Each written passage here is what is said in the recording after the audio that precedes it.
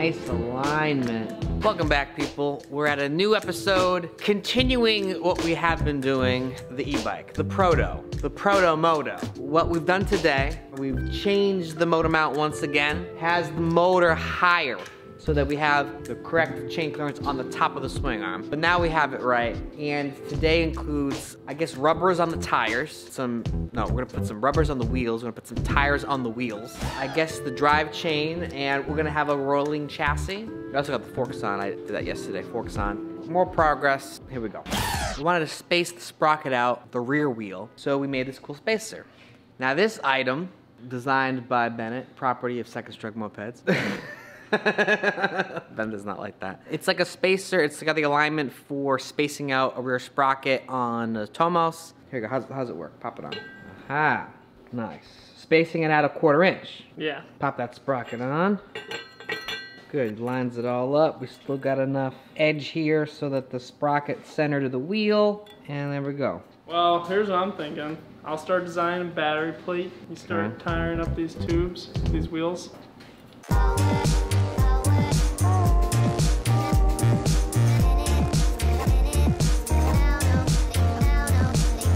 We're doing tires. I'm gonna try to do them tubeless.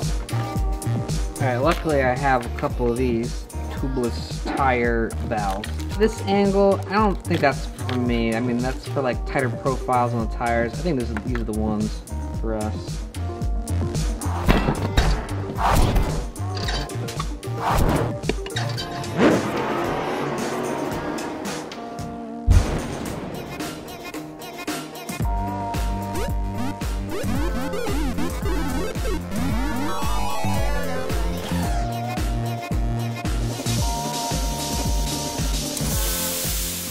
Looks like the Titanic. I Bennett, what is that? This is the base plate of the battery box. Let's see if it actually fits. Looks like it's not going to. What? Hey, that's the jam. I mean, that's pretty sweet. I want to extend the box more, yeah. The wind can come around the battery.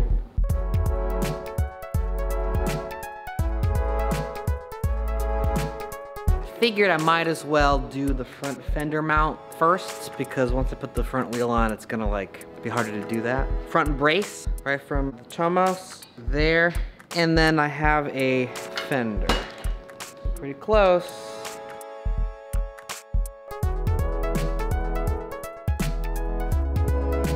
Yeah.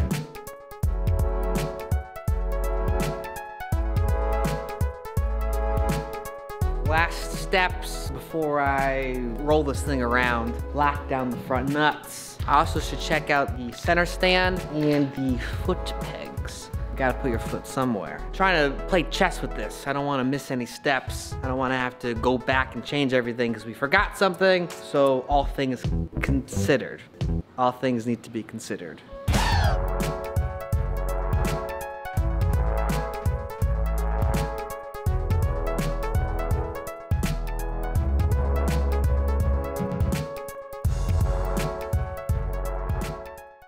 Next day, doing some more work on the bike. Got handlebars on there. Zach's trimming them up. Handlebars too wide. They end up like hitting cars as you go around them. So nice narrow bars is what I prefer. I haven't videotaped the battery box, but we got the bracket from yesterday, and then this was sort of started after I left yesterday. It's not quite right, but it's getting there.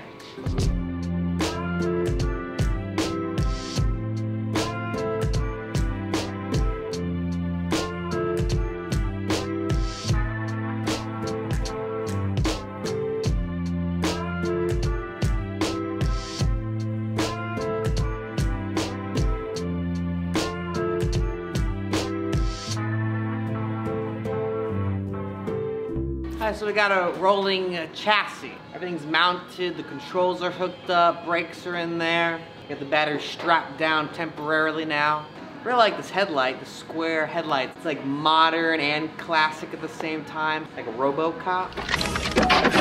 We still have to figure out how to hook up all the electrical stuff, lights, the controller and battery. There's a lot to do. So we've been working on e-bikes for a while. We just haven't done it on an e-bike this powerful, because it's not really an e-bike, it's like an electric moped. So we're talking like 4 times the power as the normal bikes, like these Bentelli e-bikes. These are 500 watts. This thing is 2,000 watts, so it's a little different. And there's no seat on it, so you're just sitting on the rack, but...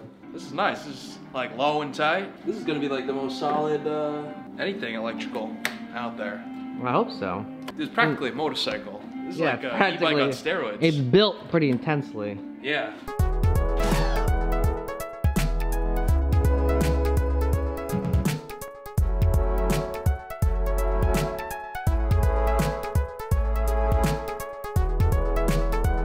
Check out our website. In the description below, we'll have a link. You'll see the bikes that we have for sale. Soon, this bike. We're gonna finish this, we're gonna take pictures, we'll get it on the site, but look out for that soon. This is Pete from Second Stroke Mopeds, as always saying, don't forget about mopeds.